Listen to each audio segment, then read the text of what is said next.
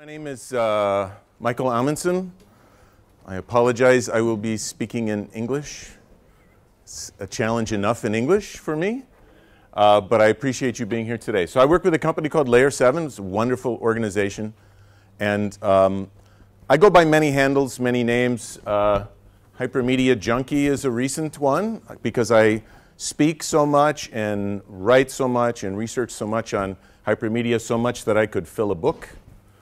But I have a really simple mission in my life, and that is to improve the quality and usability of information on the web. It's something that I do every single day. Not the quantity, not the speed, right? Not data, information, right? Information that we can use. And it's great because my job at Layer 7 is to help people build great web APIs. We're so proud to be here at the beginning of this international conference. So I want to talk to you today. I actually want to challenge you today. I want to challenge you about this programmable world. And I wanted to do it by looking back. We have more than 50 years of modern computing history. 50 years of thinking about distributed systems. Do we remember this? How has this affected what we do today, how we see things today? Choices were made decades ago. And we accept them, or we change them. And what does this mean for what we will do in the future? So just some ideas, just some things to make us think. We here in this room will create the future. The future is based on the past. So I want to talk about some of these people. Some of these people you may recognize. Some of these people I have just met in the last few months. And I think they are thinking about and doing things that will affect all of us in really exciting and creative ways. So let's go back a bit. Vannevar Bush, working on the Manhattan Project in the United States to help build the first nuclear bomb, a huge project of brilliant minds all in a room, yelling at each other, talking with each other, remembering things. I read this, I read that, let's do this, let's do that. Vannevar recognizes that humans link to each other, that their brains jump from one idea to another. So he conceives in his mind, he's worried that once all of these brilliant people leave, that we will not have this link, we will not have this ability to learn so quickly from each other. So instead, what he decides is he describes what he calls the Memex device in 1945, which now looks like sort of, we say, steampunk version of a computer, right? So it's this levers and knobs and tapes and reels, and everyone shares tapes. And you operate this with some strange buttons with lots of screens and a thing on your head. Right? This is the future in 1945, right? This is space. But he realizes that we link together and that we should be able to do that at distance rather than just simply close. So this is 1945. Right? Here it is generations later, and Google is actually building a Memex, are they not? This is wonderful. Mimic human linking using a machine. This is his idea. Jump ahead. There's a man called Ted Nelson who actually coins the phrase hypertext, hypermedia, hyperdata. He lives in California. He's a surfer. He has these weird ideas. He writes this book called Computer Lib Machine Dreams. He handwrites this book. Handwrites this book in the 60s and 70s. And the book is great because it's actually two books. You read one side of it, you get to the middle, and everything is upside down at the end. So you flip the book over and you read the other book. It's a brilliant, brilliant, creative idea to make us think about how we use books. He said, if computers are the wave of the future, displays are the surfboards. It's because of him that we surf the web, because of Ted Nelson. Ted Nelson has done many, many things. This is one of the early drawings. Ted was trying to convince people that everything is linked together. We can actually do this. He describes how this works. He is very concerned about the notion of using computers for education the wrong way. So one of his illustrations is what was happening in the 70s about computer-assisted instruction. He says is all wrong. We have a mediator. We don't need a mediator. We don't need a wall. He wants to build a place where everything is consumed together. Student and subject are one thing.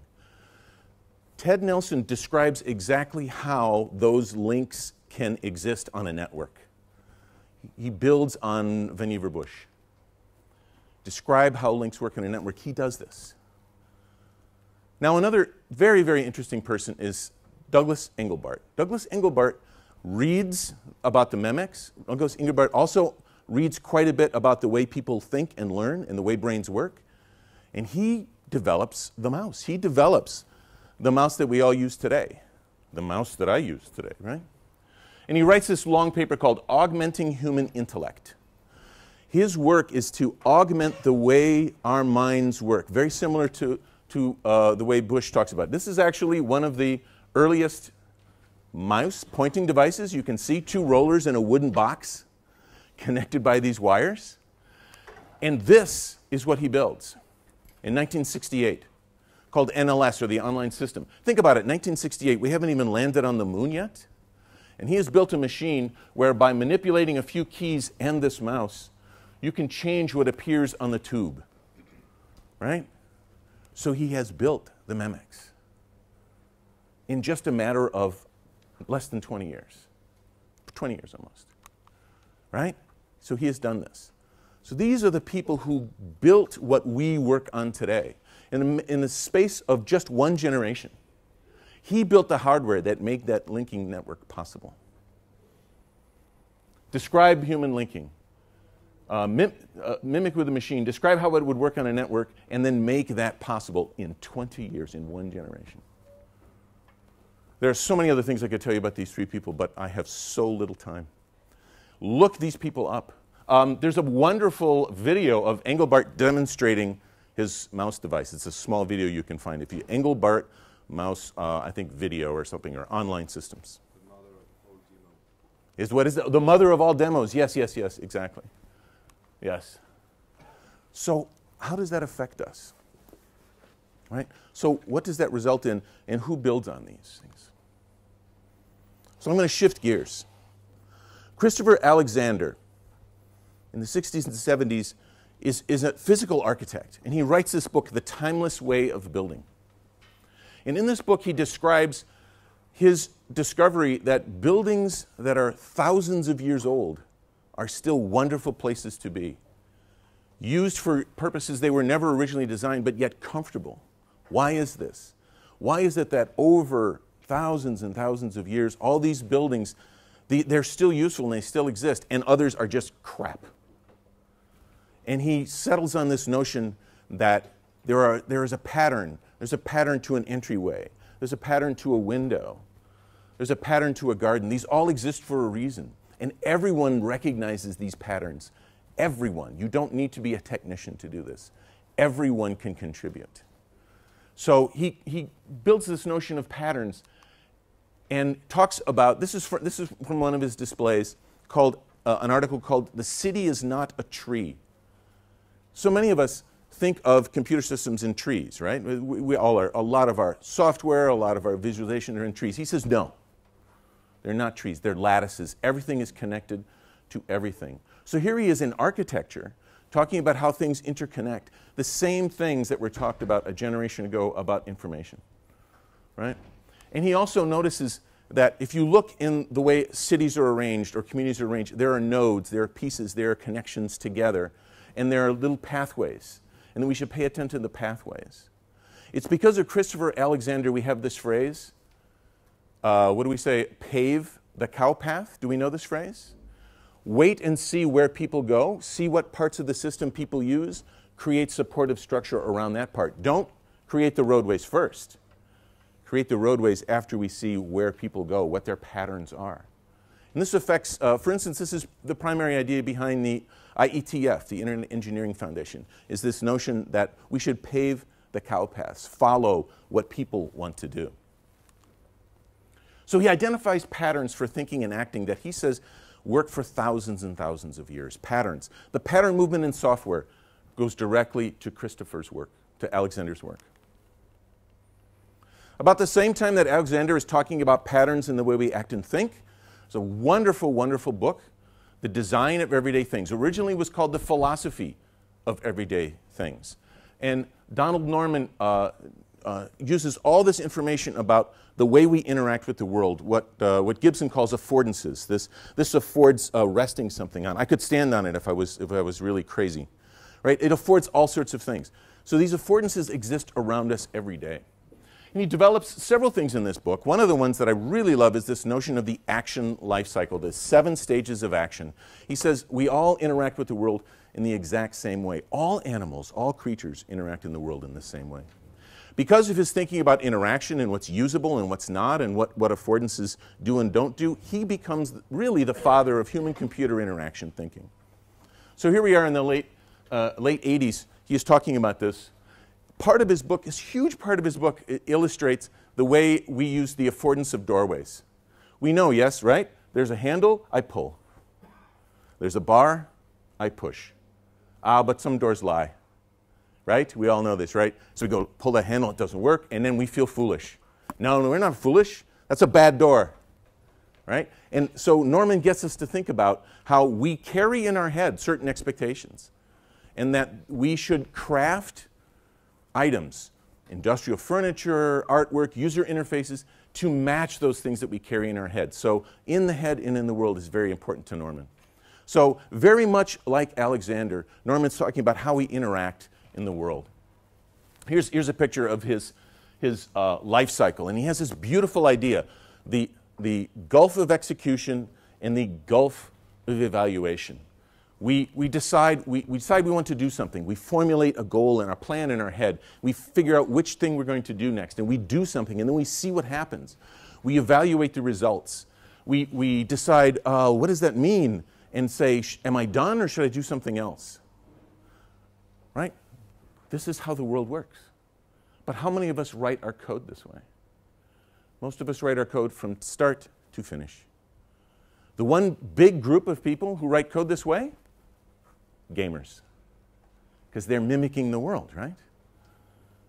This is the way code should work. This is the way the web should work. Many times in his book, he refers to, and even the cover is decorated by Jacques Carelman's Objects Not Found, Unfindable Objects. Crazy notion. This is a fantastic project by an artist here in France. He creates detailed drawings of wonderfully, exquisitely crafted items that are useless, right? How many of us work in software on excellently crafted items that no one wants to use?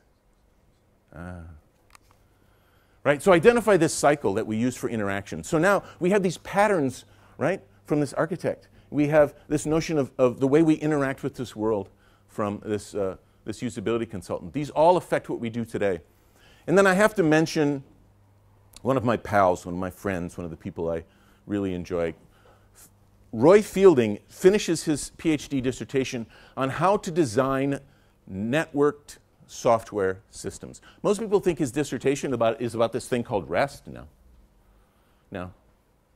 REST was just the proof of his theory, of his idea, that we should be designing systems. We should be designing distributed information systems based on this notion of how they interact with each other. Large systems. He's not talking about writing software. He's talking about inventing large systems. And I won't go through the details, but he has this wonderful quote that I love about how what we transfer and what we perceive is never the thing.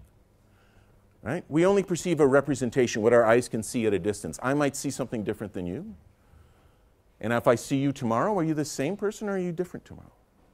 Right? We have this notion of identity that we carry with us, but actually it's represented differently every day. I have a little puppy, it grows into a dog, it grows into an old pal. I keep calling it the same name. That's not the same puppy, right? It's just a representation that I have that I apply identity to all the time. And HTTP has actually built on this notion of representations, right? We don't send you the object, we send you a representation of that object. He builds an entire system based on this notion. This is a wonderful little reduction of his notion of about how to design a system that follows these rules of representation and state transfer. I like it not because it's so easy to understand, but because it's so simply drawn. He incorporates so many things here about different existing systems and how you pick and choose to create an interaction model in an environment that you wish to have, which happens to be the one that he wishes over there. But his whole paper is about creating environments, creating systems of interaction. How many of us create systems of interaction? Most of us simply write code, right, for this one system. He's very disappointed. He had hoped that he had taught us how we could build more systems like this. Here he is explaining not just the model, right? This is the model. Here's another wonderful idea. There's a model, but then there's the thing. There's the implementation, right? So how we implement, how things interconnect with each other. I'm going to, it's not really important that we know what each of those squares are, but the idea that things are interconnected. How much this looks like the cow paths, right? In fact, Fielding quotes Alexander at the end of his dissertation about building the timeless way.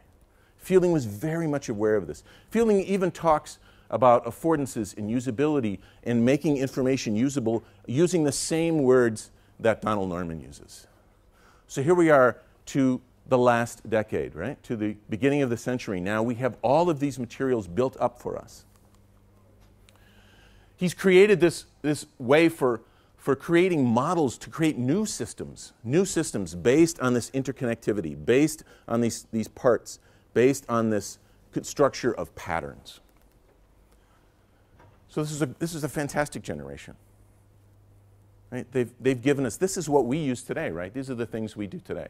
Usability studies, testing, the web, HTTP. These are all the things that we use every day. We expect to happen, right? But these were designed decades ago. We need more. We need new things. We need new ideas. So I want to talk about a few things. This is where it gets scary, right? Because, okay, it's really easy for me to talk about all those things that are 20 years old, 30 years, 40 years old. I want to introduce you to some new people. People that I think are doing really incredible things that will affect all of us when we build our enterprise, when we build our APIs, when we create that experience that we were talking about earlier today, about how I'm using APIs, right? Interfaces, right? So I'm going to break a rule. The first thing I'm going to talk about is not a person, because I think this is an incredible change in the way we interact. Git, invented by Linus Torvalds, a distributed source control management tool. But I also want to talk about GitHub. GitHub builds on Linus' idea and makes coding social. Coding social. So first, Linus makes source code a lattice, right? Just like Alexander had talked about, right? But GitHub makes it interaction and creates an interactive space like Norman had talked about. So I love this quote. It doesn't really relate, but I wanted to point it out. Bad programmers worry about code. Good programmers worry about data, structures, and their relationships. I'm pretty sure he means the data relationships, right? Not the person relationships. Programmers may not be so good at relationships, maybe.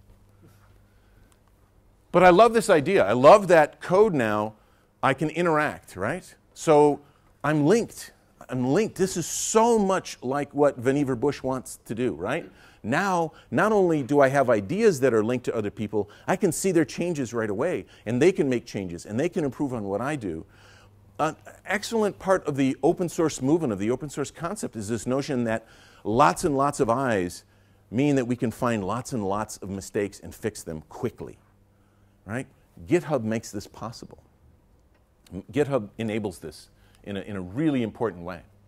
I also love this picture. This is usually when you're trying to explain Linus distributed control system to someone, you show this picture and it's like lines and blows people's minds away when you try to explain to them how distributed version control system works. Why?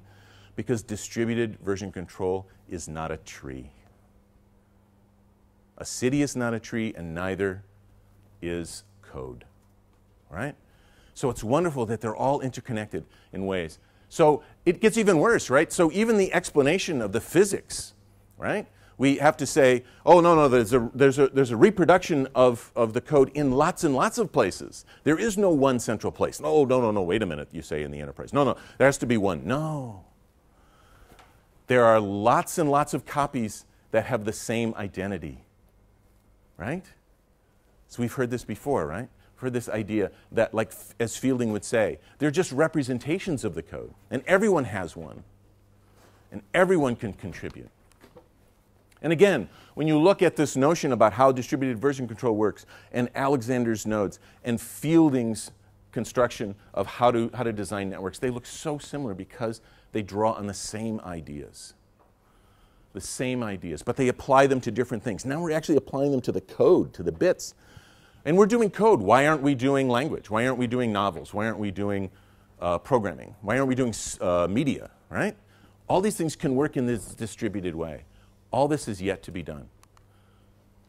Enable collaborative interaction at distances of both time and space. This can sit for weeks and weeks and weeks, and someone can contribute. And I can leave a note and someone else sees it tomorrow. So I can be separated not just by distance. You know, me in the US and you here in Paris. No. We separated by time. Remember that thing last year? Oh yes, it's on GitHub. I will get it. It's fantastic.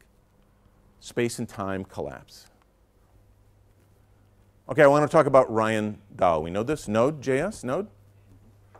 I love the idea behind this. I don't know that Node itself is a coding language that we will talk about generations from now, but I think the idea that he has come up with is brilliant. The more and more distributed we get, the more and more latency, the more and more wait time we have in a system, right? We have to communicate. It's like, I don't know, the physical properties of going around the world, you know, what is that, 20 milliseconds or something, 10 milliseconds. You can't get any faster than that, right now. So he decides to build a system that makes that a feature, not a bug. Let's design a system where we can use that latency to do other things, all right? So for lots of other reasons, he decides to use JavaScript as the front end because there's some free collaborative software that Google has produced that makes this easy. But it could be done in anything. You could have invented a new language. But he's smart. He says, I don't have time for that. I'm just going to take a language that we have. I love this. It's more like C than Python, and that's by design. This Isaac is now the prime committer to Node. Many people think it looks like JavaScript, so they think, oh, it's like JavaScript. No. That's just the paint, right? That's just the face. The interaction is this notion of creating code pieces that will run when they're necessary, not creating this big, simple top-down structure, or this first to last, but creating pieces and creating listeners and say, yes, when this happens, do this now, right? So it's a very interactive system.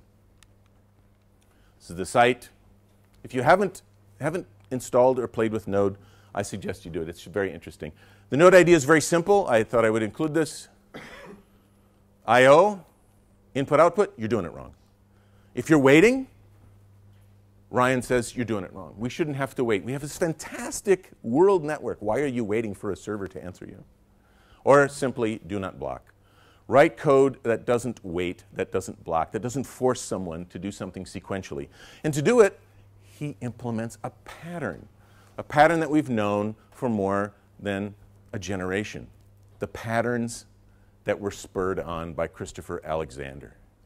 And this pattern is called the reactor pattern. Wait for events. When events happen, handle them, make changes to the state machine, wait for more events. Simply wait, simply wait, simply wait. Wait and do, wait and do. It's a simple idea. It doesn't matter that he writes it in C in the base and it's JavaScript on the top. It doesn't matter. What matters is he's created this loop and how familiar this loop looks. All right?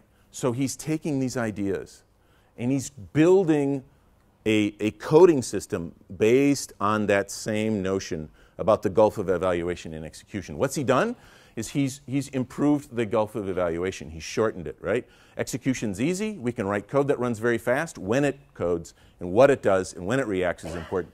That's what he's focused on. I think this idea is very, very important. Gamers have been doing this for a long time. Ryan's work makes it possible for us in business to start to do the same thing. Embrace latency as a feature in a network. We will have latency. Let's use it. Don't complain about it. Don't try to write code. Don't try to hide it. Don't try to add more servers, right? Oh, it'll be better. We'll just scale up. No. It's part of the system, right? Okay, I want to talk about Rich Hickey. Rich is a wonderful, brilliant mind. Creates the language called Clojure, which is very similar in many ways to Ryan's work.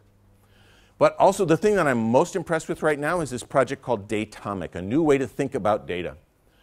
Code is data. Does this sound familiar? Linus said, right? Good programmers worry about the data, not the code. He says, they're the same. Even better, I love this idea. The past doesn't change, right? So I store like today's weather in a box called today's weather. And you come by tomorrow and you look inside that box. What's in there? Is it what I put in there yesterday? Is that what I put in there today? Is that the same thing? No, the past never changes. His idea is brilliant. We have to start thinking of data as simply lots and lots of copies, each with the shared identity. The value at some place, not the value. This is exactly what Fielding was talking about representations. When I have a puppy and when my dog grows up, that's all the same thing. They're different items, but we use the same identity. He's building data storage based on this idea. This is the website. It's a very, very interesting project. Even if you're not a developer, even if you're not a programmer, reading this and thinking about this is excellent. I had a terrible time coming up with visuals for this one. How do I show this? So what I did is I actually picked a project that he's working on called Codec, where he's trying to turn Git into a usable, queryable source. I love the idea that he's using Git, although we've just talked about Git. So he treats repositories not like individual items, but as the same identity with different values through time. And by doing so, we can create all sorts of query tools now that are focused on time. I didn't even get to talk about a project that I really like that deals with time. There's someone who has a specification to mark every representation on the internet with a timestamp so that we can query that same address and get all of the collections at that identity, all of the stored data at that one location. Think of what we can do when we learn to think of the world as a time series rather than some bucket that changed, because the past doesn't change. And again, I love how his idea about how to arrange these Git repositories looks so similar to the illustrations of Git itself. Again, it's not a tree. So recognize that every bit of data is immutable. What I just said a moment ago is not going to change. It's there. And we just have lots of copies with shared identity. All right, I want to talk about one more person. I just met him a few months ago, and I was completely blown away by Eric's work. Eric is an architecture PhD student and left architecture because he was frustrated. And he designs these things called kubelets, which are these brilliant notions, these tiny little things that do just one thing. And he gives them to children. He's corrupting our youth with this notion of programming without writing any code. Because what he's done is created all these simple devices that do just one thing and one thing well, the Unix way. Do one thing well, communicate to each other in text was McElroy's original idea. There's a battery. There's a thing that senses brightness and heat. There are things that rotate and that sense distance. And you construct them. They're very simply built, each one of them cheaply built, very simple because they do just one thing and do an output and accept an input. And you can build all sorts of fantastic devices simply by, they run by magnets, simply by placing them together. And what he's teaching them looks so much, if you look at all these components, it looks so much like Fielding's notion of a network. All these things that could be coupled and decoupled and entered. He's built this. And he's built it so that our children can create networks, create systems, and get emergent behavior. I don't know what's going to happen when we put them this way. Let's find out. This is the way life works. Right? Let's find out. That's not how we usually script. Life is not scripted. We'd love it, right? It's a great story if we could. So embrace latency. Recognize that data is immutable. Create systems that allow for emergent behaviors and properties. These are the ideas that I think are going to change what we do in the next 20 years. Our interfaces need to take these into account. If we simply copy what we've done in the past, we have a problem. All right, I'm running out of time. I want to just go through these last few bits. So what does the future hold? Will we continue to do things imperatively? Or will we embrace the notion that it's an environment, a system, a lattice work, not a top-down? Will we continue to run our organizations as if there's central control? Will we continue that fiction? Oh, I'm being told I'm done. Will we build bigger and bigger machines, or will we leverage these small, tiny units? Let me tell you what I'd like to see, the kind of thing that I would like to use and what I would like to work with, what I would like to help build. Systems composed of many small, independent units, all based on a pattern, able to bridge this gulf of execution and evaluation, not because they're so smart, but because they're so small, because the gulf is so tiny. Widely distributed, they exist everywhere. There is no one piece of software, there are pieces. Able to work in a collaborative way as a collective. Whether it's humans or bits of software, we can do this. We have all this material now. All to continue to augment human intellect, to continue to advance how we interact with each other, the things we think about, and the things we do. But there is no single future. The choice is ours. Who is the next person in my list? I'd like to think it's someone in this room. Thank you very, very much. Thank you.